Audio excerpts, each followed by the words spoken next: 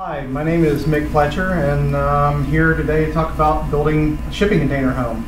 For some of y'all that don't know who I am, I actually run the Nashville PowerShell user group, and just spoke over here teaching PowerShell. I got off on this kick that I wanted my own home over in Land Between the Lakes, Tennessee, so I told my wife, I said, we're going to build our own house. So some of the topics we're going to talk about today is why would you ever want to use a shipping container for a house? About the design of it, local laws and codes, your insurance, required skills, what you got to know to build your own house, especially a shipping container, your tools, taking a long break after you get started, and then where you can buy shipping containers, outside help, and then finally actually getting down to building your house. So the first thing, why would you ever want to use a shipping container? Well, cost is number one. You buy a shipping container, and I paid $3,250 per container. They're cheap compared to, you got an instant 4 walls, roof, and a floor. So for $3,250 for a steel container, that's not too bad. Your durability, you've got core 10 steel structure there, which basically it will rust at some point, but it's designed to rust, the core 10 steel is, and not actually be compromised. Your design. Well, how big of a home do you want? Well, this is a weekend home my wife and I are building. And it's over at Land Between the Lakes, which is 80 miles west of Nashville. So we don't want a big home, but we want something that's energy efficient and a place that we can get away to on the weekends to go over and hunt, fish, kayak, 4-wheel. We love doing all that outdoor stuff. Is your home going to be connected to local utilities? Ours is not. Ours is completely eco-friendly, green home. So we don't have to worry about any of that. Is the home going to be underground? Half of our home is underground already. Put 2 sides of it completely under, reinforced it, and that gives it a lot of cooling effect off the ground. You want your home to be eco-friendly. We did. We've put ours, as I said earlier, completely off the grid, so it's not consuming any natural resources from the energy, water, any of that. It's all using the environment, what it provides. And is this going to be a full-time or vacation home? These are some of the big questions you need to ask yourself before you ever start building your own house, especially a container house. This is just a vacation home that we're building, that we want to go over there on weekends and get away and have fun and maybe spend a week over there sometimes, depending on the season. Now, this is a big one right here. Before you ever start building, you need to know the local laws and codes. When I first started out with this project, I wanted to know, is this thing even legal? And that's a huge point, because if you planned on doing it here, it's not legal in the least. You can't build it in Davidson County or any of the surrounding counties. They wouldn't allow this. And you're going to waste your money if you buy your property and then realize you can't build your own house the way you want. Utility hookup, that's part of the legality. In many of these cities, you have to have utility hookup. And this comes from the International Building Standards Code. The International Building Standards Code says that you have to be connected to the water system and you have to be connected to electricity in order for it to be a viable home and to be sanitary. Well, that's outdated. Those codes were last updated in 2006. Technology in the last 10 years has increased exponentially. You don't need a connection, but these cities still go by it. There's 2 cases right now. There's one in Huntsville, Alabama, and there's one in, if I'm not mistaken, it's Boca Raton, Florida. Both the people, they're not shipping container homes, but they cut their utilities off completely, went composting toilets, have their own solar panels, and their homes have been condemned. And the utilities and the local cities are going after them to make them get out of their own house because they're no longer connected. So these are some big things that you need to find out before you ever do it. Now, where I'm building over at LBL, there are no building codes at all for me. And the reason is, which is one of the reasons I'm building over there, I'm a hunter, is the fact that a lot of hunters have built their own cabins over in that area. And so all they want is shelter. They want to go out and hunt for the day, come back in the evening, and just have a roof over their head. That's why they don't have building codes in that area. The only two codes I have over there is electricity and water, and those codes only apply if I actually connected to the grid, which I'm not. We're not forced to connect to it. And that's, like I said, because of those hunting cabins over there. So that's the big thing. HO homeowners associations, property owner associations, are there those? If there's either one of those, the likelihood that you're going to be able to build is almost nil. Now, where I'm building, we're building on a cul-de-sac that's right on Lake Barkley. It comes right around the road does, and we do have a POA. But POA, because this is not a trailer, the POA has the fact that you can't build a trailer in our neighborhood. But because these are shipping containers, they don't fall under a trailer definition. And because I'm going to build an outside brick wall over the shipping container, they can't say anything, even though they tried to at first. So these are some really big questions. And then your property taxes. You know, I went online, and there's lots of people that have blogged that have built houses just like I'm building. And I went online and I asked them, I said, so how is your house classified for property taxes? You know, not a single person would respond to me. They all told me, I won't talk about that. I couldn't get any answer out of anyone. So I basically went, and luckily enough, I work for a law firm that has real estate attorneys there. And I got some help from them, and I went to the local property assessment people there in Stewart County, Tennessee, and I asked them, I said, so what is this house going to be legal? Are there going to be legal problems with me building this? How's the taxation going to come along? Well, they had no answer for me. And so they ended up classifying the house as a storage facility. They had no other classification. They couldn't classify it as a trailer because it's not a single wide or a double wide. So these are some real issues here that apparently I'm one of the first ones that has actually come out in public and talked about.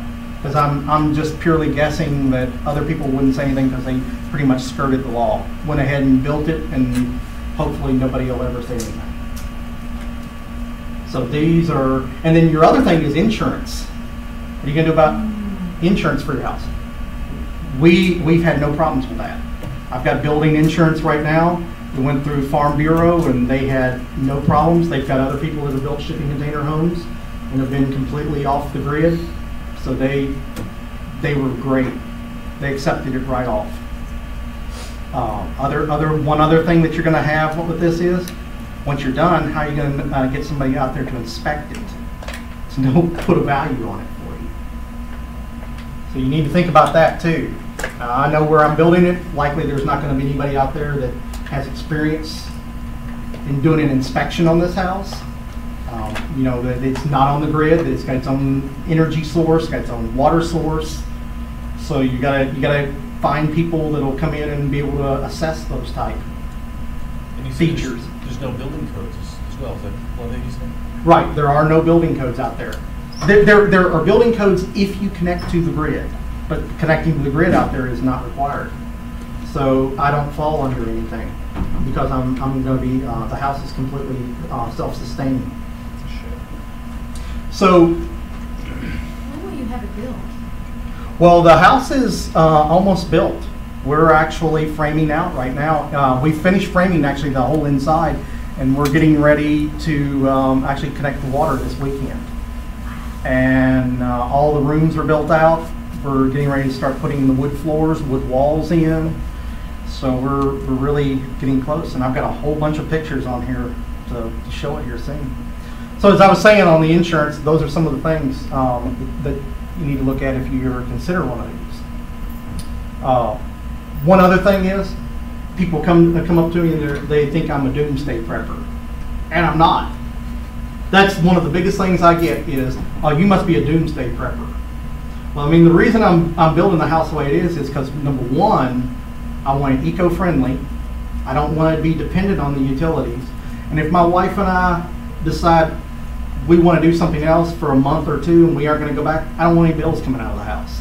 I want it completely zero bills, zero charges to us while we're gone from there. And those are the real reasons why. To be green and cost effective, to have a second home that just easy to keep. Because as like we've said about our own house, it's a pain in the butt. After a while trying to, either you gotta constantly upgrade stuff, maintain and all. Well, we wanted low maintenance on this other house. So these are a lot of the reasons why we went with shipping containers. So if some of your required skills, oh, there's definitely skills you gotta have. You gotta be a welder. That, I can tell you right now, with all the hours, I've put in almost 140 hours of welding and plasma cutting. And we're talking probably $15,000 to $20,000 right there of work that I did myself. So unless you want to spend that out on it, you definitely should be a welder. Welding is not hard to learn. I learned in 2009. I taught myself how to weld, taught myself how to plasma cut. It's an easy one that a lot of people put a lot more fear into than they should. I mean, it's not a hard skill. You just got to have patience for it. Plasma cutting torch, you definitely need to know how to use that. If you know how to weld, you can plasma cut. It's basically a welder with a air compressor that blows as it melts the steel, it blows the steel away. Ingenuity, you definitely need that. You got to be able to think outside the box. Because I can tell you right now, from my experience of building this house, I had everything planned out at the start. I knew exactly how I wanted it done. And then when I started building it, lots of stuff changed. I mean, changes even up to now. And basic building. You need to know basically how to do basic building tasks. How to put walls up. I mean, we made some big mistakes at first doing that. And I'll tell you right now, YouTube is going to be your friend. YouTube and Google. I've used those two lots, learning on how to frame walls, how to put insulation in, how to do spray foam, all that stuff. So you definitely need those skills, are your critical skills right there. Your required tools, you definitely need a plasma cutter or a torch. You can use an angle grinder instead of those, but I started out, I watched some YouTube videos how others had framed out shipping containers. I started out using angle grinders, and they take forever. And you go through one wheel right after another. I went through 18 wheels, for instance, just doing one wall on that. So it wasn't long I bought a plasma cutter and learned how to use that, and then I just zip right through cutting those walls out. So you definitely want to have a plasma cutter or a cutting torch. Welder, I want a MIG welder. You don't need a big one. I have a Hobart 140, which plugs right into your normal 110 outlet, and it works great over there. It can weld up to 1/4 inch steel, so you don't have any problems with any of your welding. I mean, it takes longer, and you don't need gas with it. You can use flux core, which means it basically has a core inside the welding steel cable that creates the gas cloud around it for it to properly weld. So you just need a basic MIG welder. Hoist, you're definitely going to need a hoist. You got lots of steel you're going to be bringing in because you're going to have to reinforce the shipping container. Truck, SUV with a trailer, you definitely need that a lot too.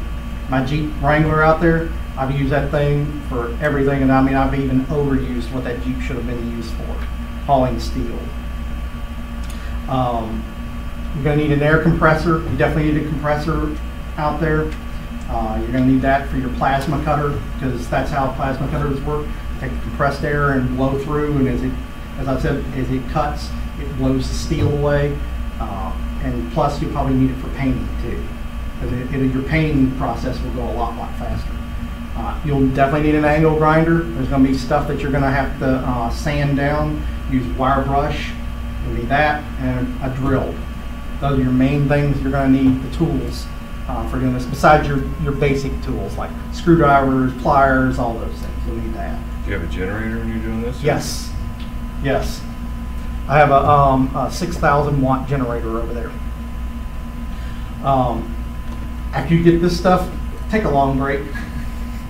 I mean, take a really long break.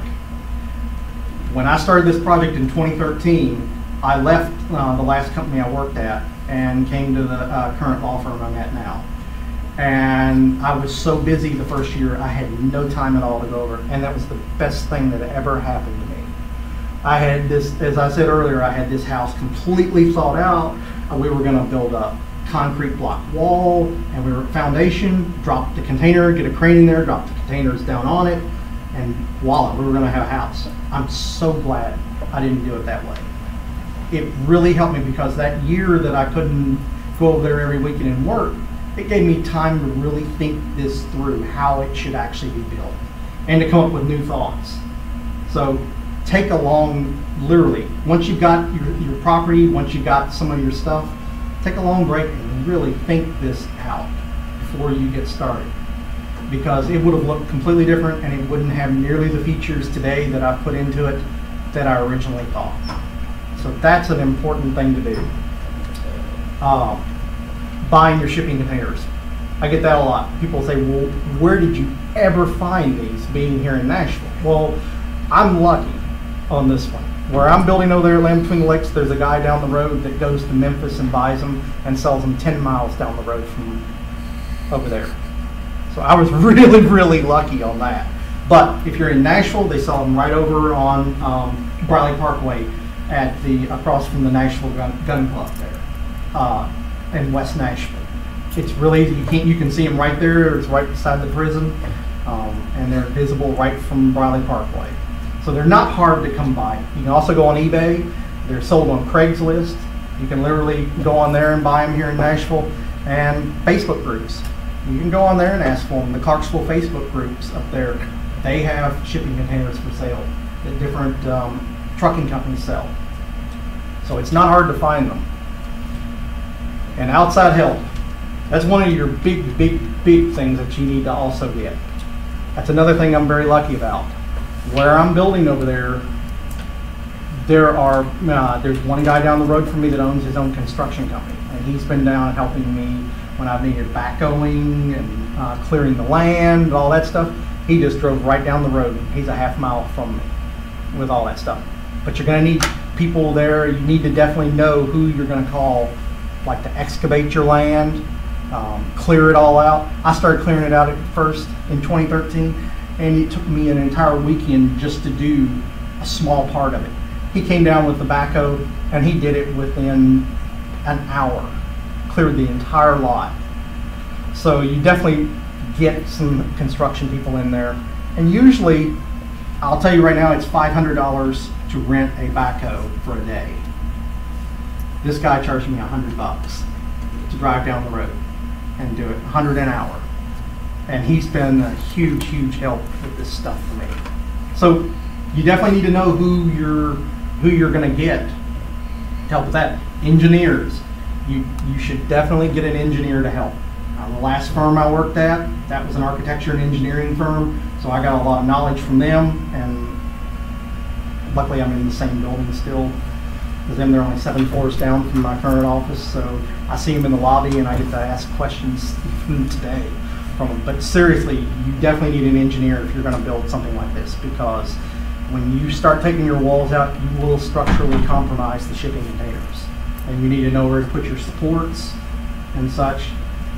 If you're worried about cost, I'll tell you right now, you can go on Upwork.com and get an engineer on there, and you can get an engineer for probably $100 that would be able to do the design work for you.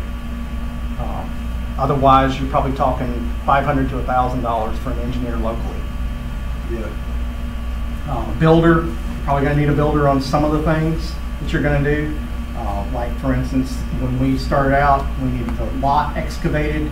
I had to get a guy in there with his backhoe. Not the guy down the street, I didn't know about him at the time. But I got another one to come in and help me, and he helped with some of that. A plumber.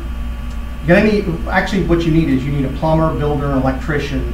You need them to come in. I've done all the work myself, but I don't trust myself either. I'm not under codes, but I want somebody else to come in and say, hey, your work is okay. Especially on stuff when it comes to like plumbing, gas, and electricity. So you definitely want to make sure you get some of those people on hand.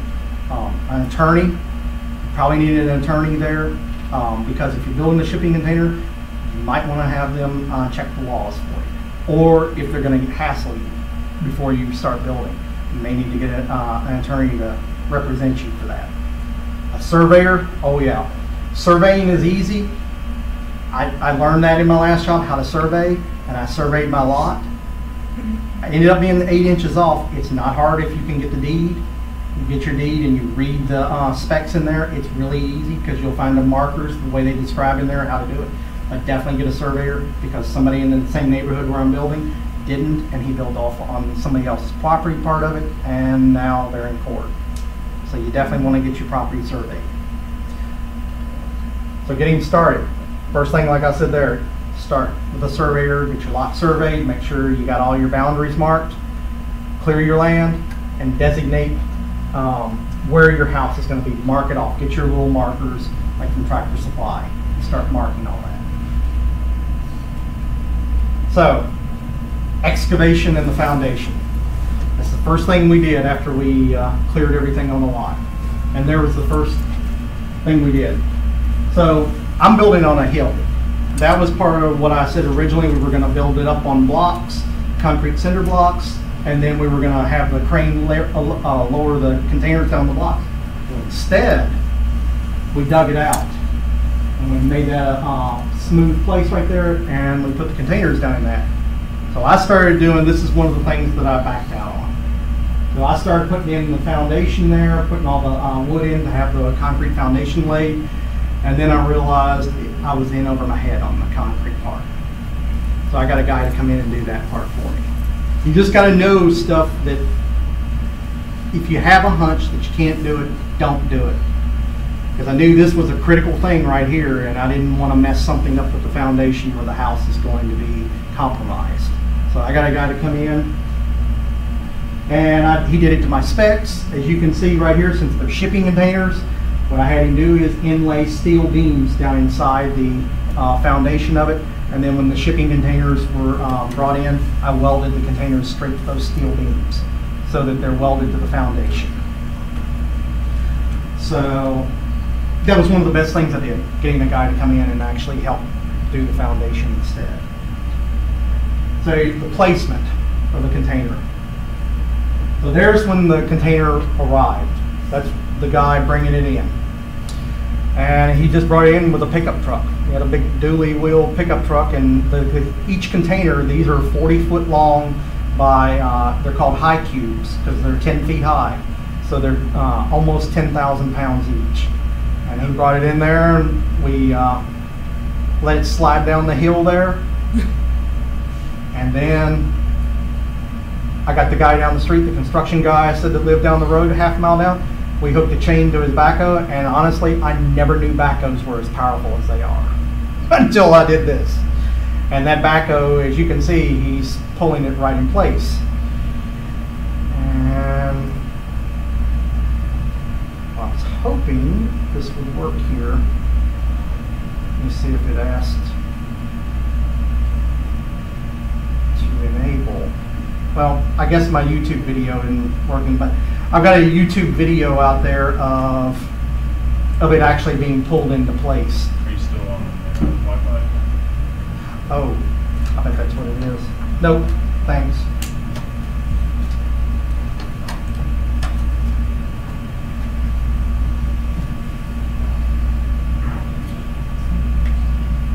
Okay, there we go. Screechy noise. Yep.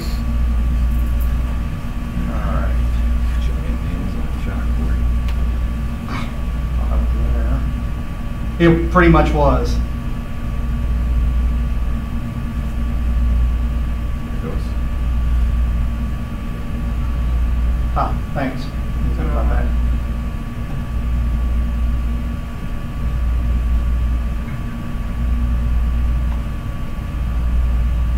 So as you can see right here, and it's pulling 10,000 pounds like it's nothing.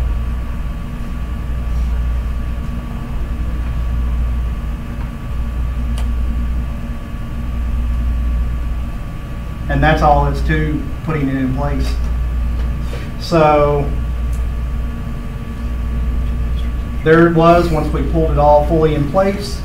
That was the first one. And there we go, we got the second one in there, and that's after the second one got pulled into place. And we realized afterwards that after he left there, that they weren't completely pulled into place together, because my next task was welding these together. So before he left though, he did go ahead, and that's actually him, and he's creating my driveway. So he went ahead while he was there, after he pulled my containers in place, he went ahead and took the backhoe and ditched out or cut out all the driveway portion for me, and didn't charge me anything more for it. So if you can get somebody down there with a backhoe, get as much work as possible done each time. Make sure you know everything that needs to be done, because it's not cheap.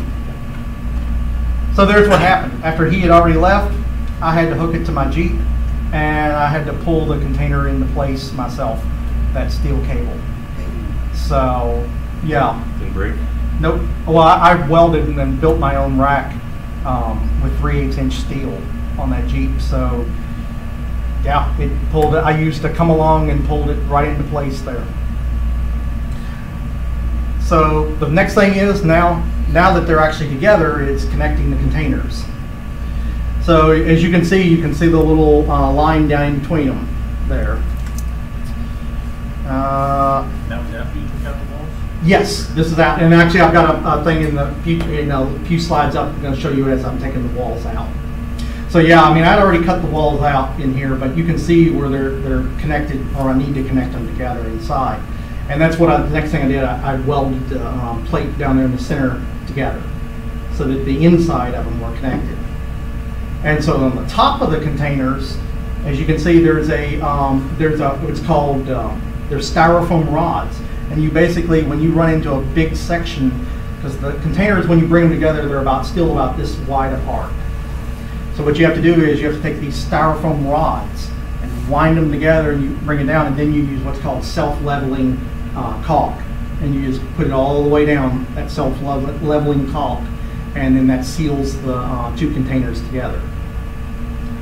And then after I did that, I welded the steel, the 1/4" flat steel, all the way down the seam of that. So now they're completely welded together. And so after that, back to where I had it before, where you saw them split apart, I did just a little sliver in between them I cut out, because when you start cutting these walls out, they're structurally compromised. So that's why I cut just a little sliver out, put a steel beam, vertical beam in there, so it would support the container as I started cutting the walls out at that point. Because otherwise, what these will do is they'll do this. They'll start to bow down, the container will, because it loses its structural integrity when those walls are cut. So there you can see a picture as I'm actually cutting it out there, and those things do get pretty darn heavy. And you've got two sides, of course, you got to cut. So it's a lot of cutting. And how many times you cut yourself or something like against it? Lots. I've got several scars from it too. Set your pants on fire a couple times? Oh yeah. Yeah. I've had metal fly back on me as I was cutting it. Yep. So there it is after the walls were cut out. And as you can see, I put two 4x4s in there in the back of it. The back of it right here, that's the vertical support beams I welded in place, so the back was fine. But it needed these two 4x4s to hold the front up as I was getting ready to put the structural reinforcement in the front. You don't have to worry about a 4x4. A 4x4 on a vertical down pressure on it can take 5,400 pounds.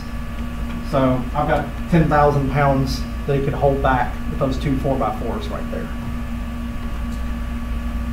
So there's my Jeep. I'm getting ready. I've already got my steel cable hooked to it, and I'm getting ready to start pulling my main support beam up in there. And there it is. That's a 3/8". Well, I take it back. That's a 8" I-beam that I'm pulling up, and that was about a 425-pound beam that I pulled up in place to get it. So basically, I just put my put a pulley there and a pulley there and hook my cable from my Jeep up into the pulleys to pull that beam up. And I'll tell you right now, it fell on me several times until I got it perfectly centered on that beam, that it wouldn't do this or this as it was going up. So there it is. That's when it was about halfway up. And believe me, I'm pulling that Jeep up really, really slow as I'm going. And there's 3/4, and at this point, you can see I'm putting straps, those 700-pound straps, on both ends of it to hold it up, because at this point, I can't go any higher with the pulleys. It won't pull it up. So what I'm having to do now is, I've got two 700-pound straps on each end, and I've got to take that chain off in the center and remove that, and then use those straps to slowly pull it up until it's flush with the ceiling, at which point, there you go, it's flush now. And once I got that up there, and yes, my wife got really angry with me, the fact that I did this by myself. You did this by yourself? Yes. Jesus.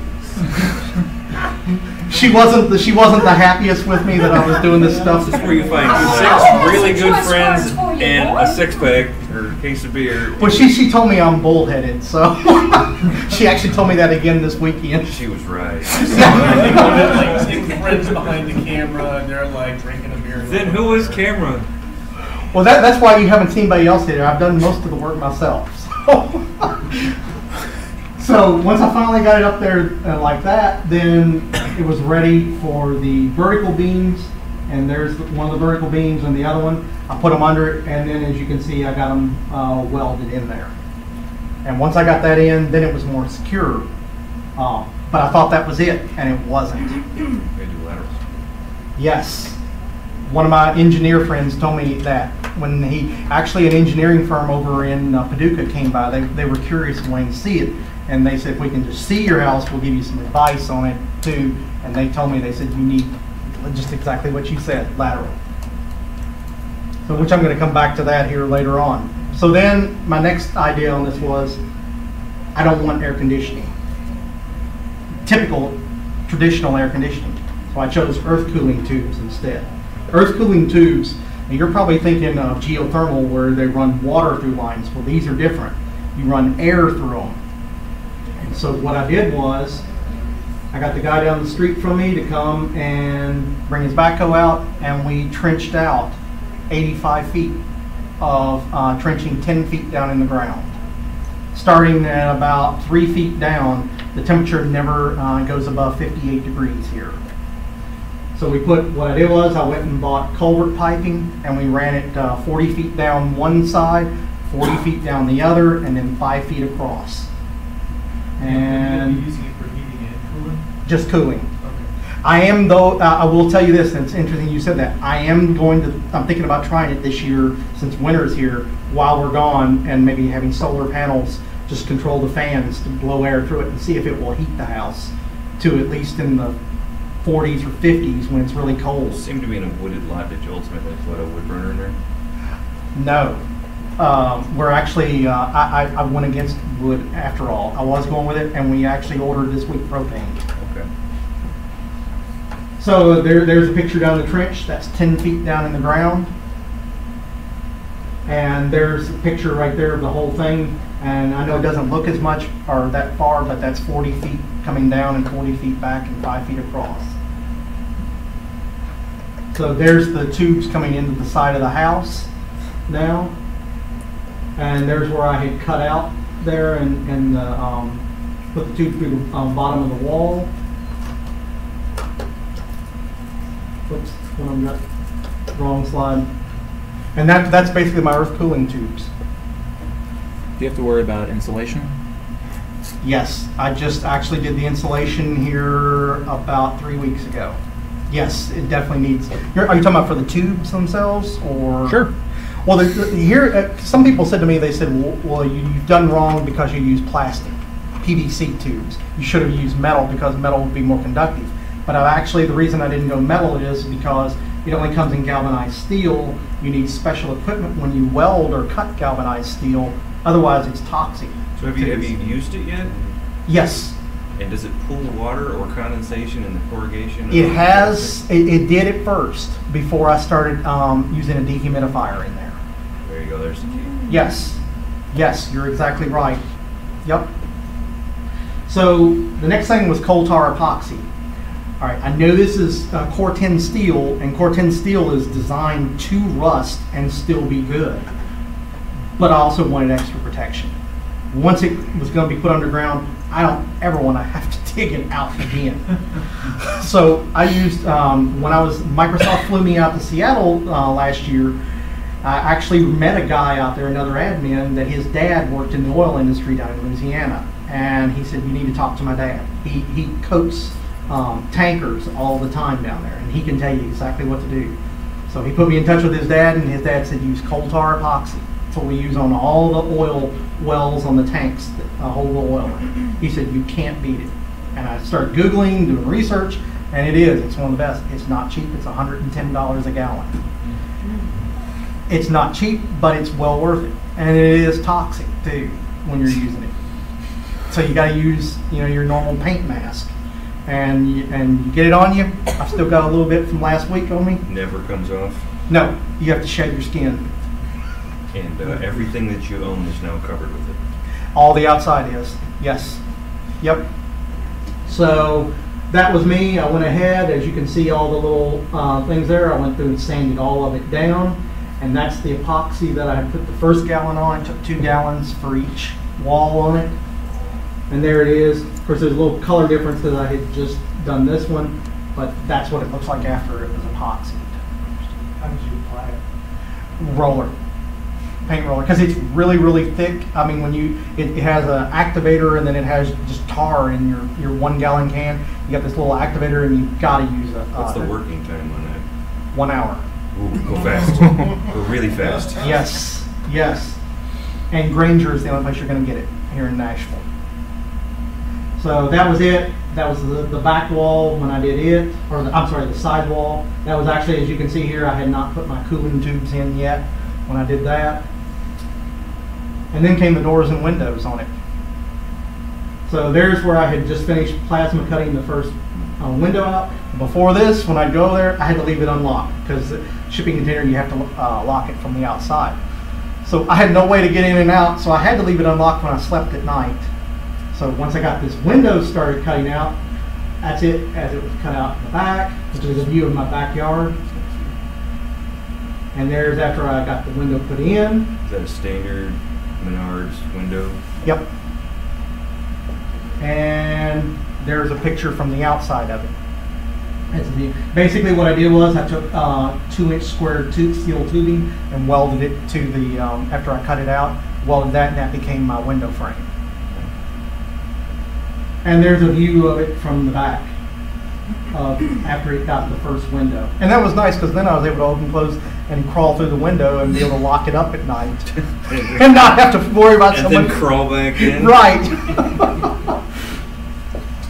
So then came my second window. I had cut it out, and actually there's a picture of me actually using the plasma cutter. Insurance. Yes. Oh, believe me, when I was doing that, it was in midsummer. It was almost 130 degrees inside there. It was, yeah. Sparks under your leg are a lot better than that. Yes. Well, he had enough sweat going on. It just says Yeah. Hair will grow back. the hair will back. So there, what I was telling you there's the frame, the square tube framing that I had put in on the second window, and I did the same way on the other one. And once I got that welded in, then I started on my door. And the door was a little different because the door, a lot of that steel had to come out, and that structurally compromised that wall of the container. So the first thing I did was just like I did the other part when I started cutting the inside walls out. I just cut a sliver down of it, so that way I could put in my, as you can see now, it has it right in that picture. I was able to put my vertical steel tube in there and be able to structurally reinforce it before I took more out. And as you can see, there's one of the tubes and there's the other one. Now I was able to go ahead and cut it out, and there you go. That was after the whole side came out. And there's after I got all the tubing put in place. And there's the door. After that got in. Yeah, that's awful big door. Oh my Yep. So basically what I did was, is once I got all my framing in, then it was just able to be pushed right into the frame at that point. goodness. Is this before the epoxy then? Yes, on this side. Because I did, bought 2 gallons at a time and just did each side, because you're talking $200. A try. Yes. So, and then plus the reason I waited on this was, because I knew on this side was going to have the doors and windows, and I wasn't going to need as much epoxy. So I didn't want to buy too much and just waste it on that. So that's after it got installed, and there's the back after I epoxied it. That's what the back looks like now. So then came the telephone pole. I have to have high-speed internet over there. Above of everything else, that's, I know. I'm not great, but I need my internet. Yes. It's the Facebook. Exactly. How many likes did I It get wasn't with my for, pictures? you could just blame your wife. That's true. That's true. She needed She had to have Facebook. it. It was the deal. Yeah. So I needed it, and they were like, "Well, you got to have a telephone pole." Well, one of the things I found out about telephone poles, they're expensive. $2,000 a pole. Whoa. What? Yes. How long was your drive? Trees are Huh? How long was your drive? Get over there. Yeah, the driveway. Yeah. Oh, it's about probably 30 feet. Oh, okay, so one pole. Yeah. So, luckily enough, the construction guy down the road that came in with the backhoe that you've seen, he had extra poles laying in his garden so you can have one. Your guy's number. I know.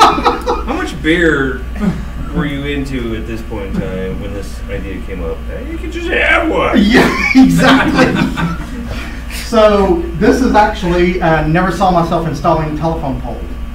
Ever. So this is actually, you dig it 4 feet down in the ground. He brought his backhoe down, dig it 4 feet down, and there he is, picked the pole right up. He just brought it over with the backhoe. Yeah.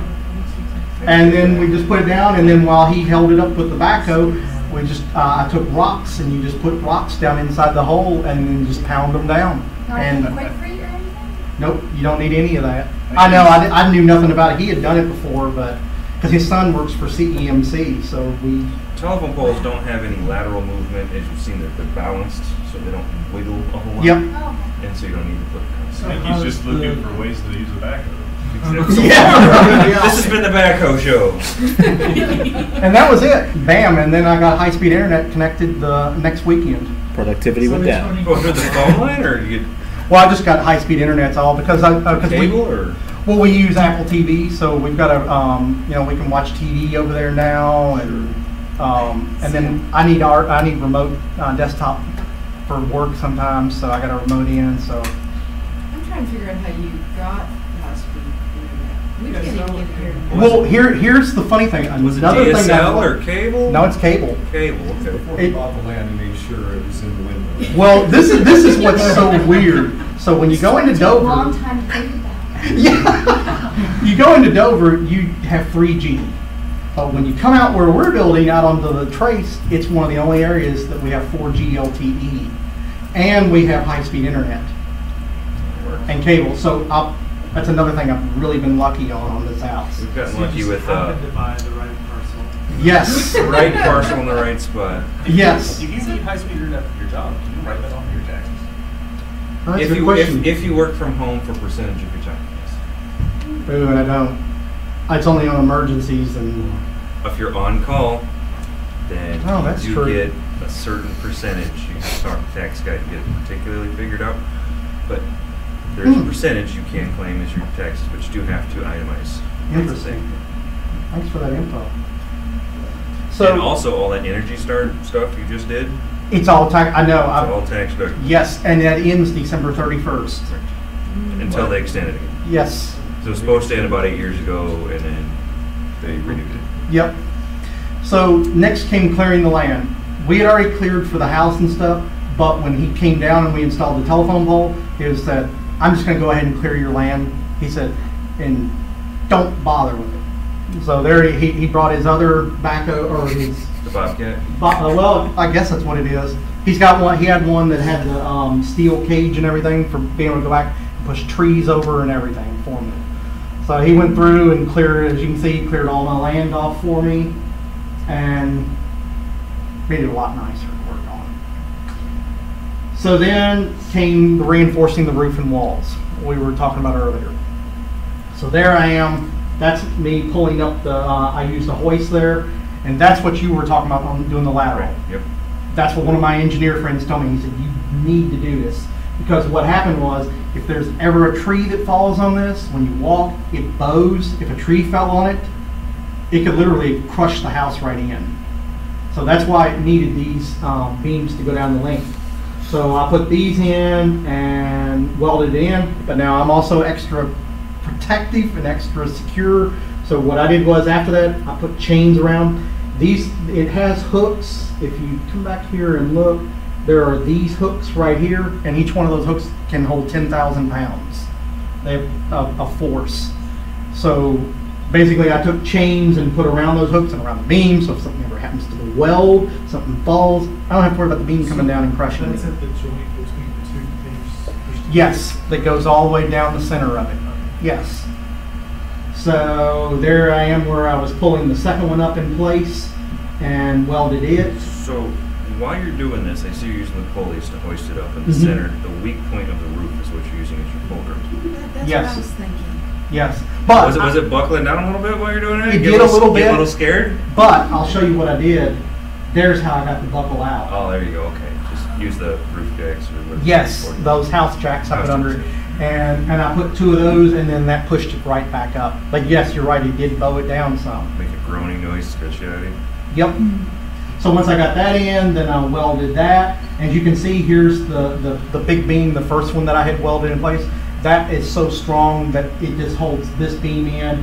And then those two vertical ones, the first cuts I did in there, that's what those two are welded to. Is it sitting like in the lip of the first beam? Yes, yes. The it beams is. that you put up are rated for like 70 or 80 foot spans. Just thought you should know that. Oh yeah. They told me, they said you went way overboard. But I'd rather go overboard than not enough. Well, now you can add a second story.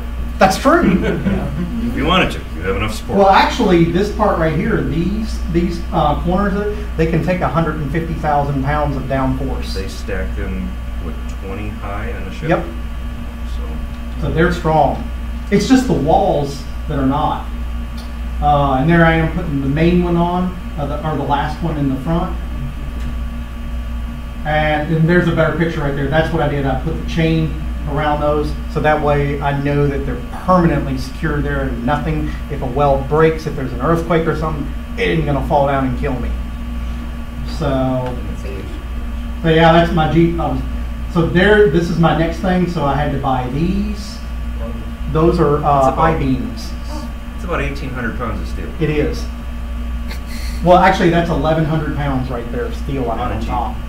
Well, with the rack.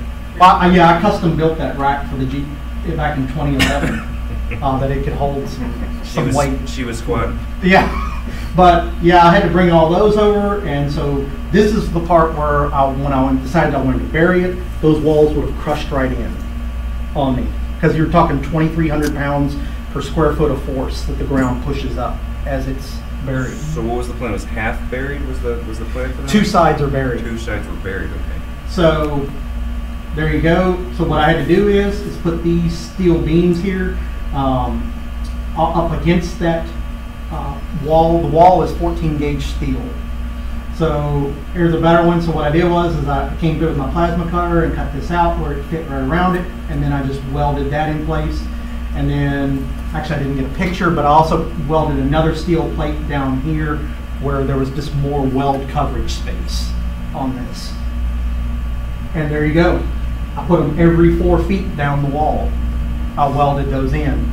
And yes, they were well worth having. I used 4-inch I-beams. I know that was an overkill. Even one of the engineers told me, he said, dude, he was like, you went way overboard using these. But I'm like, I'd rather be overboard than under. So those definitely did good. So then the next thing before we could put it underground was drainage. Get the water up. Yep. So what I did was I took 2 pipes. This pipe right here is going to be my sewage pipe, where my drains and all that stuff come through and be able to run the sewage around the house. And then, as you can see, this pipe has holes in it. So any water that may accumulate down in, when we bury it, it'll just run right out through this drainage pipe. And you can see, like right in this part right here, you can see that little film. It's kind of hard to see, but there's a film that I put around it, and that stops like dirt from going down in and clogging the pipe up, stuff like that. Did you say you were going to a septic field for this, or? No, we don't need septic. Well, because there's not going to be any what's called black water. Black water is. You don't poop either? Well, we've got a composting toilet. Oh, that's right, okay. Oh, it's all gray water. Gray water, and because it's gray water, you can let it flow right out onto your property. Just throw it out back here. Yep. So there's a better view. You can see that film that I put over that. So they're running around the corner, and that was all that was required for that. Now then came the putting the container under the ground, and this is where I was scared. So he came back with a backhoe and started pushing the dirt in that they had excavated for me in the beginning. And I'm going to tell you right now, I was scared. Even though I knew all my welds were good on those beams I put down the wall, Moment of truth. it was scary. So he started pushing it in, and of course he had to bring some more, his dump truck down, bring some more stuff. And there's after he pushed more up against it, and there's from the front. And yeah, here's another video that I took while he was burying it under. And I'm going to tell you, I was scared. I was like, it's all I need for the wall just to crush. If it's going to work. I tell you, you could have put that underwater at the Marianas Trench and it would not have collapsed. 4-inch beams, really? I don't think it's going to come up here. Anyway, you get the idea when he started pushing the dirt up to it. So, Maybe that's no, what just the building sides. is like. I'd be interested to know next summer. You put the cooling tubes in, but you've also covered 2 walls. Yes. And so the question that I'm very curious about is just covering the 2 walls enough? Or are the cooling tube absolutely necessary? Well, we're going to know that. We're going to find that out. Exactly, when it gets hot again next year. So here was the next problem I had. So when he put it underground, it worked fine. All those beams right there held like a champ. I tell you though, when it started in, these did start to bow in some. I mean, every 4 feet's enough. But what happened was they bowed in some, and there was some space between the beam and of course in the wall, and it pushed that wall right into the beam, and then the beam held it. Fine. But the next problem came that I didn't even think about. This. It started bowing the roof. Oh, buckling it because that top corner? Yes, because it was pushing so much force. It was pushing so much force here, it started to push the whole top up. And you can see right here a little bit of a bow right in that area right there. So luckily I had some 4x4s, and I ran and cut this 4x4 right there and put it right in place. I knew a 4x4 could hold it and hold it back. So it stopped it, and then I put another one there when it did that, and another one there, and then there was another one up in here. And I ran to Lowe's in Clarksville real fast and picked up a whole bunch of 4x4s and came back. And then that's when I decided, and actually it turned out to be even better that this actually happened to me, that it started to bow the roof. Because what happened was, so then I used right here on this steel beam, I-beam, so I put the 4x4 between that and this wall here. Why was this such a good thing? It gave me in the end something to attach my Some screw tube. yes. It reinforced the ceiling, and I was able to use my jacks to push it back out. It not only reinforced my ceiling, but then I had attachment points for the inside framing of the house. So I was actually happy this happened. Is your plan to insulate drywall? Or? Yes. So then came the roofing on it. So as you can see, I started doing the coal tar epoxy up there, and I started using styrofoam pads. Now I'm not done with the roof yet, but what I did was I installed those styrofoam pads, and there it is from the front, and that's all the way down. Now what I'm planning on doing in the very end of this is we're going to actually put grass up there, artificial grass. Oh, okay. But the styrofoam, and this is another thing I gotcha that I learned. I should have done this in the very beginning because I wouldn't have been burning up so bad. No, white styrofoam, is it pink or white? It's a bluish. The bluish, yeah, it would reflect a lot of sunlight. Yes, I should have done that in the beginning. Marginal R factor. I wouldn't have been in there when I was plasma cutting this. I wouldn't have been in a 130-degree container doing that. 125, but still. Yeah, yeah. So what's the purpose of the grass? Oh, that just grew up. No, I mean on top of the. That just went natural looking. Okay. Well, Just it more has a natural. couple benefits. One, it will last forever because it's self-renewing. Awesome, right? It has a cooling effect. Yes. A very much of a cooling effect. You have to have, I don't know, turf about that thick for it to work. And so that has a natural cooling effect, right? And so in terms of cooling and longevity, that's the way to go. Yep. And it looks pretty cool too. And the government So wants you to kind have of a house circling there. it, make it a hobbit arrow. Well, yeah, true. Certain hobbits. So then came, after we got all this stuff done, the framing of the inside of the house. was a shipping container. So then I started framing it, and that's when my wife actually started coming in and helping me at this point. All before I had done all that by myself. But then she came in and started helping me, and we started framing the inside out. And we raised it up. We didn't build directly down because here was one of the problems. This part right here where I showed you back earlier of having to seal that off, weld the two together, that plate, now it's up a little bit. Which actually, that worked out to be good too for us. So we put 2x4s all the way down and put them on their side to raise the floor up a little bit. What's the height? They're 10 feet high. You should be able to get an 8-foot ceiling Yes, with room for insulation if you need. yes. Pro tip, always buy twice as many 2x4s as you think you should. Believe me, I did. Believe me. Oh yeah, there's a lot of Because you disposing. use them for a while, you know? I mean, Yep. they come in handy. So there we go. We did that, and then there's a special Advantech plywood that you want to buy. It's the best plywood you can get. That's Um, always good. That one, well, that one is, yeah, that's OSB. But we used Advantech for all the water vulnerable areas like the kitchen, bathroom, and then the floor. Because you never know if you have a bad spill or something like that. Oh, you're doing a floor, you're not a wall. Right. We just did the floor. That, well, as you can see, we're talking about get a few 2x4s. Yeah. But anyway, that's the, so we had finished it there. That's the flooring, the subflooring that is. And then we started the walls, framing the walls out. And there you can see right there in that part, that's where we had all our 4x4s at the ceiling. And that gave us that connectivity there to frame out the inside. You're missing Now, a second top plate. do what? You're missing your second top plate. Well, yeah.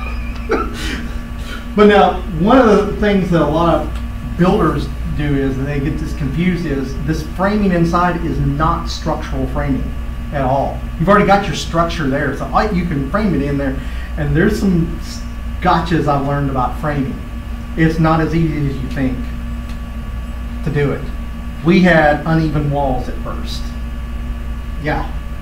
So we started doing that. That was right there, the pipe in there, the sewage pipe. Now, that went out to those two pipes that I showed pictures of earlier. And there we go, there's more of it. We were framing, starting to frame the bathroom out there. So we got that part. Did you use framing brackets on the bottom? Yes, that was what was a lifesaver. They're not cheap. They're about $1 a piece.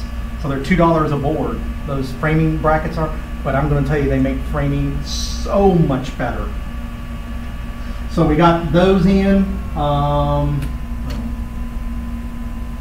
and then that wasn't the best pick I got. But anyway, that was the main wall on the back, or what you would call the front of the house, which is the front of the house looks out back of it because we wanted more privacy on it. And then comes the insulation. This stuff is the best stuff you can get. I'll tell you this, if you're building a shipping container house, good luck finding somebody that will insulate it. They'll spray foam it for you. I called every spray foaming place in the area, Nashville, Clarksville, they all turned me down when I told them it was a shipping container. I don't know why. All I'm asking for you to do is spray foam it, but none of them would. So I found out, I went on Amazon, looked up Dow Chemical Froth Pack. The stuff's awesome. It's not cheap. I mean, it's $750 for 2 of those for a can. They cover 650 square feet. But from what I found out, it would have been almost $2,200 to get somebody to come in and do it. And I had to buy actually 2 of these Did things. you rent the gun or did you buy No, the gun? the gun comes in this Oh, it box. comes with it, okay. And you got your A and your B tanks. These are 2 tanks. They're the same thing that you use in your gas for your grill, your propane tanks. That's what they come in. And you basically hook 2 lines together, and then both lines come into the gun, and then you come with a bunch of different heads for the gun. Because when you start the spray foam, you better already have everything ready, because it will seize on you in the gun. That's why you get so many heads on that gun to swap out. So if you need to stop, So cleaning wasn't a problem. no, You just swap out the head. yeah, yeah, because the 2 chemicals come together right in the head of that. So, I don't know much about spray foam. Is it sticking to the wall? Yes. Or do you have like, And as soon as it lands, it starts blowing up like Yep. marshmallow. And so it's like the yellow stuff that you fill? Yeah, great stuff. Yeah. yeah, Yeah. same stuff. Okay. But now there's 2 types. There's open cell and closed cell. And you want closed cell because the difference is open cell is not guaranteed on water. So if you have a leak, it can come right through open cell. But if there's a leak happened inside there on me, with closed cell, it's sealed it right up. It can't come through it. So you definitely want to use closed cell foam. And closed cell, if you've got mold in there, which was another problem I ran into with this. If you have mold in there, closed cell will seal it off. And then it just dies because it doesn't have access. So there it is after I applied it. That's on the ceiling, one of the coats of it. You got to screed it off before it dries, right? Yes. You gotta do what? Screed. You have to take a board and shave it, I guess, kind of. Yeah. Otherwise, it is hard and it's impossible to move it. Right.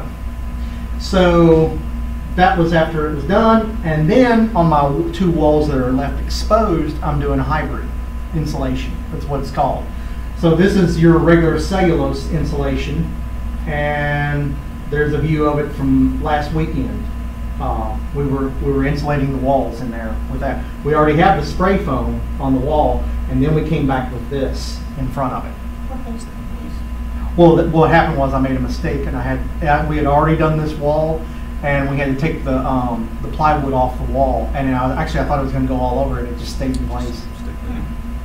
So that gives me a lot of insulation on the 2 walls that are exposed to the outside to really be able to hold the heat and the cool inside on me. Because the other 2 sides are underground, so you don't have to worry about those being underground. I mean, they're facing temperatures in the 50s, so I don't have to worry about those. So the only thing I applied on those was spray foam with no other insulation in front of them.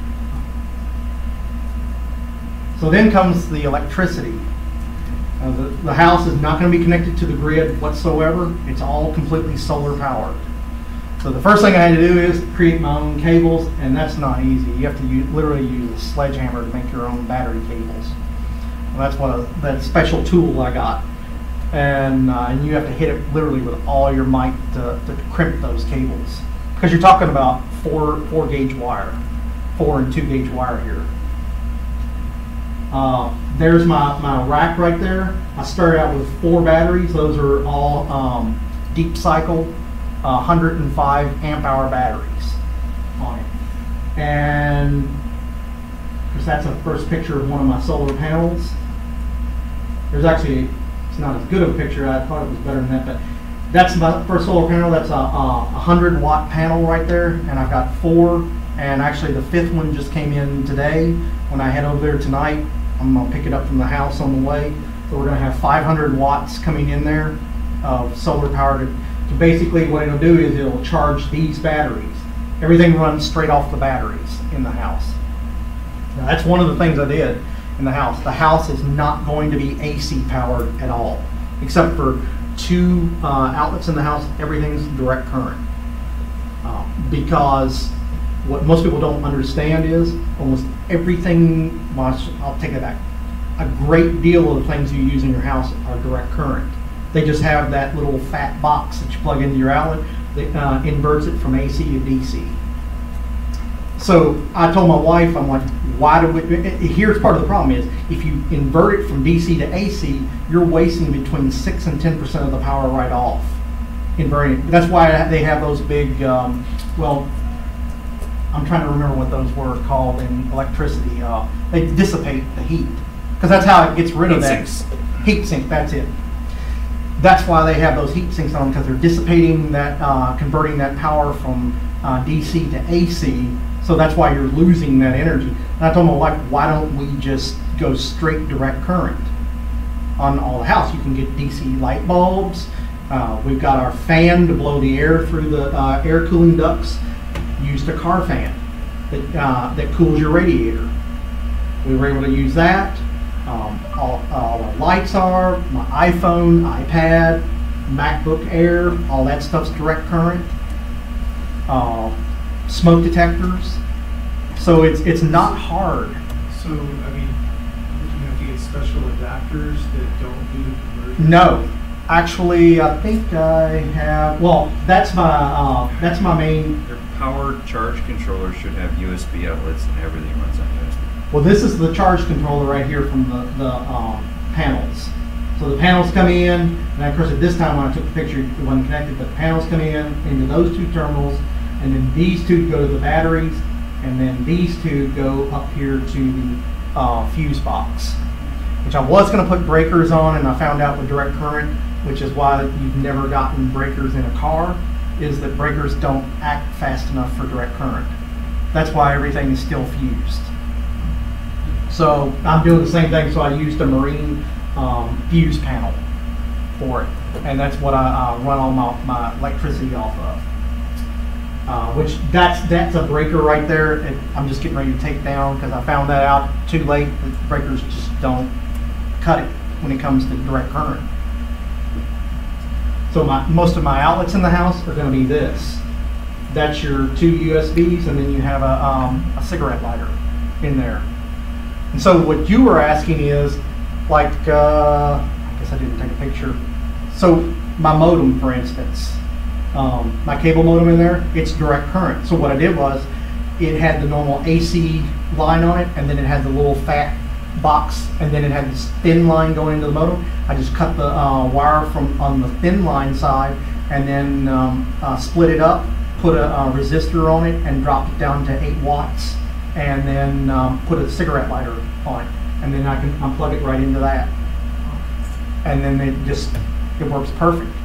I did that both with my cable modem and router. I've done it with our dehumidifier in there. That was the other way I got around the mold. Our dehumidifier had that little box converting to DC. I just cut it right off and hooked up a cigarette lighter to it. So many things in your house can do that. We just did that with our new carbon monoxide detector. It was plug in the AC outlet, and I cut it off and converted it. So people just don't realize that so much stuff in your house that you use that's DC. Our hair dryer for the bathroom now that I bought, it runs straight off direct current. So there's lots. I guess you did some things that are designed like a mobile home? Is that Yes. Because why would they have a direct current? Well, it's 12voltmonster.com is the site I go on. And you're right, a lot of the stuff I do get is for RVs. Yep.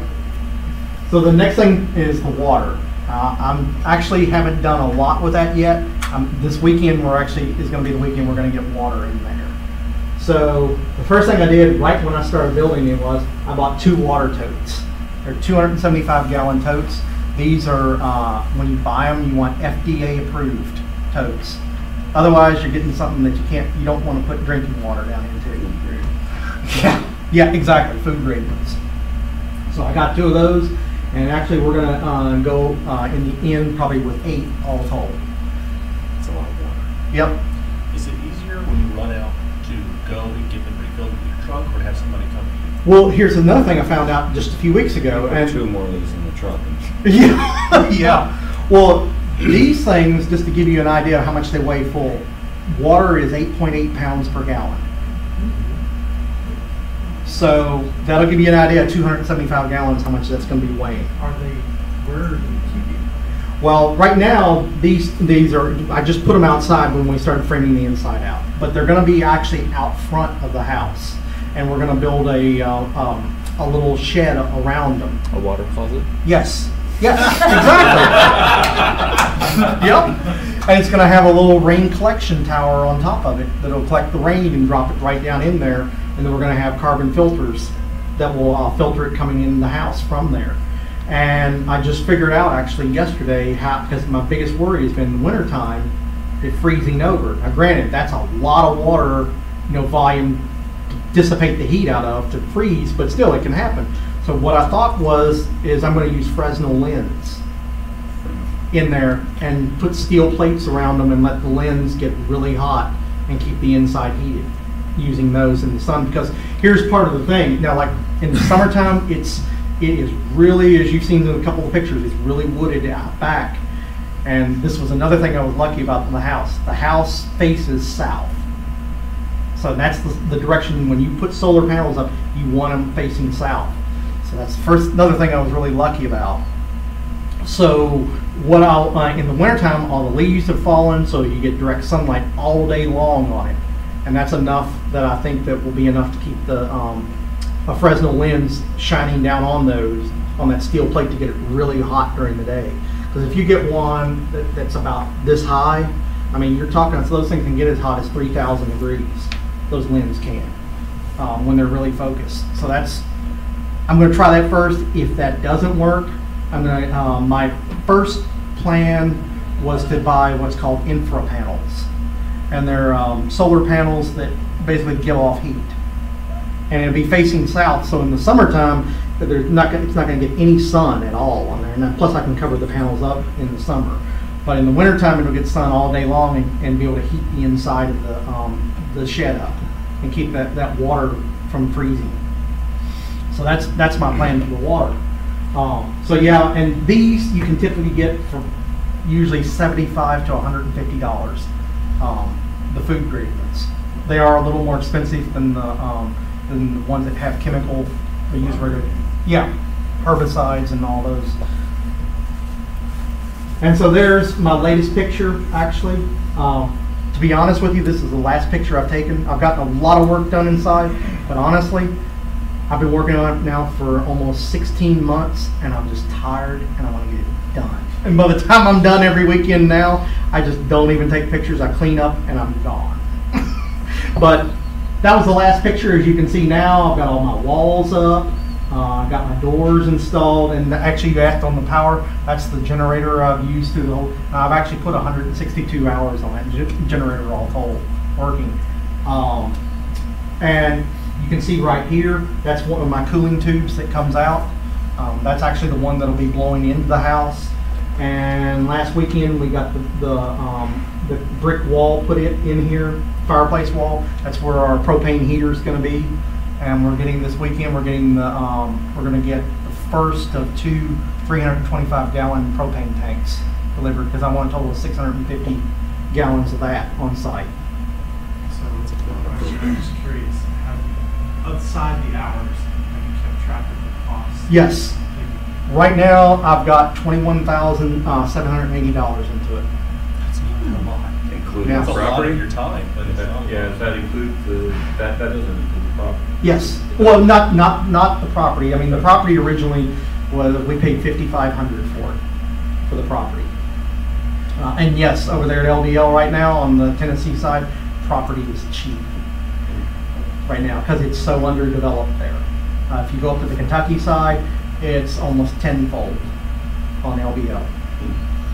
So yeah, that's how much we have in it right now, minus the property cost. And tools? Can we put those in your cost? Some of them I have. Like this generator, we had actually bought this generator that last major snow that we had here, and just because we were afraid we were going to be without power, it was so bad. And maybe the plasma cutter?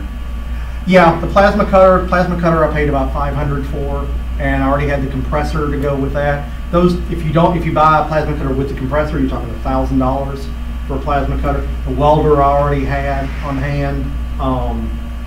Most of the tools I really had quite a bit of those already from other projects I've done before this house. Of course, you can see that's my bed right now. I just got a blow-up bed over there. It's off the ground. Yeah, exactly. So But if we wanted to follow this project, you have it like a web page or a... it's on my LinkedIn profile. LinkedIn. Wouldn't be my avenue. Well, actually, I started out and I didn't think about it, but when I started doing it on LinkedIn, I figured I'm just going to do a small blog. I didn't realize it would end up being 215 pages long. So yeah, it's I've had a lot that I've blogged out there on this. The gotchas, I think I told you a lot of the gotchas. A lot of the gotchas that got me on this were stuff like the mold that one of my friends had warned me, and then all of a sudden, bam, it condensed. Because what the problem is when you're using a steel container, it will you'll have warmer inside, colder on the outside, and then it condenses that into water droplets inside, and it started molding all over on the container on the inside. So of course, I bleached it all down, killed all of it, and then when I put the spray foam in there, that stopped it altogether. Mold. So that's one of the gotchas right there that I learned.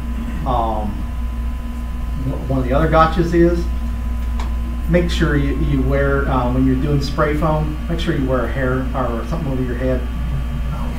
And it is an absolute mess when you're doing the ceiling. When I did my ceilings, I didn't think about it. I had it in my hair. I had it all over everything inside there. I mean, that whole shelf was just flooded with little specks of that spray foam all over it. And there's no cleaning that stuff up. Well, you shovel. Sure. I had to use my scooping shovel. Cold shovel. Yep, cold. That's what I was trying to think. Use my cold shovel, and I just went through there, and you can see some marks still there where it was. And you just gotta start shoveling it off. Stuff. Luckily, it was before we did the walls in there and got that in. But now my next thing on this is that all these plywood walls, those are going to be covered with wood planks, and so is the floor. We're doing, and actually, it's not going to be true wood. One thing I learned when I was researching this is we're putting in composite flooring in there, the composite wood that actually laminate is what we're actually using. You can actually use that on walls. Instead of using actual real wood, you can use laminate wood-looking wall flooring for the walls too. Armstrong, which is what we're using, has a full web page on how to do it. So that way we never have to worry about if it gets too cold, is the wood gonna bow, if it gets too hot, if it gets too humid. Laminate is gonna last pretty much forever in there for us. So we're doing both the walls and that, and then the ceiling, we're gonna use drop ceiling after that. And actually one of the things that, and I've never liked this kind of drop ceiling at all, but the stuff I've seen at Lowe's, I was like, wow. One of the upscale Indian restaurants in downtown Nashville there's the first place I actually saw it. They had drop ceiling and they had 10 inserts in there, and I mean, it was awesome looking. And then I started researching, and they have really designer style drop ceilings you can do that just don't look kind of cheesy like this anymore. So we're going with that. Going to do the wood wall look, wood floor look, and the commode. So we're going with the commode we're going to have is not going to be connected to anything. It's going to be what's called a composting commode. So basically what happens is when you go to the bathroom, it goes down into a reservoir, and it has peat moss in that reservoir, special type peat moss, and it literally converts all the waste into a peat moss form, and you just dump it outside. Take it to your roof. Yep, exactly. So is there water involved in the system? Yes, it has, and because it's a composting commode, it's direct current. You can either plug it into an AC outlet that'll convert it, or you can plug it directly into a DC battery, which is what I'll do. And you have to have your stack, to go up through the roof so that it can vent all this out, the smell of it. So Does it make the property smell bad? No, No, okay. nope. So Have you tried after Indian food? Well, not yet. Luckily, they don't have Indian over there at LBL, so. But that's what we're going, and that's our main thing with the sewage, the black water thing, is that if we can, since we're gonna have a composting commode, we don't have to worry about black water. So we can let the shower water and the sink water run right out into the backyard, and they can't say anything to you for that. So, oh, go ahead. Did you price out like just septic and that whole route and Yes. decide against it partly on price or? Yes. Okay. And the cost of hook up to water, hook up to electricity. I'd actually thought about, why don't we hook up and see if we can sell the power back? And we were looking at $8,000 to hook up to the local utilities. And I'm like, for a weekend house that we just want to go to, it's already off the grid, no thanks. And yeah. So one of the gotchas on this was that I learned, all right, the sewage part didn't work the way I wanted it. So I ended up cutting those off, and right in here, this is the bathroom right here, I ended up cutting a hole in the wall here, and I ran my sewage pipes right out the back. So I have 3 sewage pipes that run straight out, and they drain right out into the back of the yard, and they're going to be right underneath the deck. So nobody will ever see them. It's just great water. Yeah, so it's not like it's dirty or going to be smelly or anything. So that's how we ended up doing that. And I ended up just closing up the pipe that I put around. The drain pipe that was underground still is functional, but as far as the sewage pipe, we abandoned it. And here's one of the reasons why. Because we changed this bathroom here, was originally going to be on the wall in the back, and then we were like, well, we want a big bedroom, so we moved the bathroom out of there, and that pipe we would have had to have run down, cut off some of the wall in the bedroom, and it was just going to be a huge hassle. And that's another thing, like I was saying earlier, it's going to change. No matter how you have this thing designed out, you're going to have changes. Good luck on that. Is the pipe under the floor? Or? Yes. When you remember when I showed you the picture where I had the 2x4s on their sides and all that, well, that gave me that advantage to be able to put it right underneath that and right through there. So it's under that floor now. So I got the shower installed last weekend, and I've got the sink in the bathroom installed now. Sewage is this weekend. So I've got right now on order the hot water. There's a gas-powered hot water heater now that we can get works straight off of propane. So we got that on order. Pumps, the water pump for water pressure in there. They're really cool. They only work when the pressure gets down. So what it does is it will build up pressure in the lines in the house, and then when you turn the faucet on, it'll sense automatically that, oh, the pressure drops, so I'm going to turn on. So it doesn't stay running all the time. Big non-mobile RV. Yeah, exactly. Exactly. So I'm putting all those in this weekend. Why not put in a well? I thought about a well. Actually, a guy down the street has a well from me. It's just that, honestly, I didn't work out. I'm getting kind of tired of the project now, and I want to get livable, and I just want to. Shelling an extra $4,000 is usually a bit. That's a deterrent. Yeah, yeah. And you got to get you got to get the drilling in and all that. Yeah, and you got to get permits for it. Yeah, it's the same thing having it perked. If I'd had the land perked, I would have had to gotten permits for that. So that's the main reason I didn't do any of that. And then I've gotten people ask me, well, what do you think about ever being able to sell it? I don't see any problem with ever having, I would have with selling it. And the reason I say that is because even though I don't classify it as a doomsday prepper house, there are plenty of homes over in that area that people have built that are doomsday prepper houses, and they had no problem selling them when they got rid of them.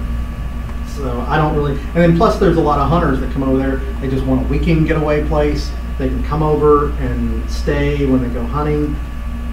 So I don't really see a problem of ever being able to sell this. You turn it into an Airbnb or in the future? Actually, I've had several people tell me that recently. I know. I've thought about doing that too. Yep. So that's my next thing. So this week, as of this weekend afterwards, I'm going to have running water in there. We'll have our other solar panels, so we'll have 500 watts. In the end, we're going to have a total of 15 solar panels in there. And I wish I could get them this year, but oh well. But yeah, they are tax credits, and I didn't know there's so much stuff I've done on this. I'm going to have a lot of tax credits this year. The spray foam is, the insulation's tax credits, the windows, the door, the solar panels are all credits I'll get. So I'm excited on that. So that's pretty much the gist of the whole project. Thanks for sharing. Appreciate it. Yeah, no problem. So yeah, if you wanna actually look at my blog and everything, all you gotta do is go to my profile, Mick Pletcher, on LinkedIn, and I've got it under post. Thank you. And I'll tell you, it takes a while to load. Give the obligatory. Thank you.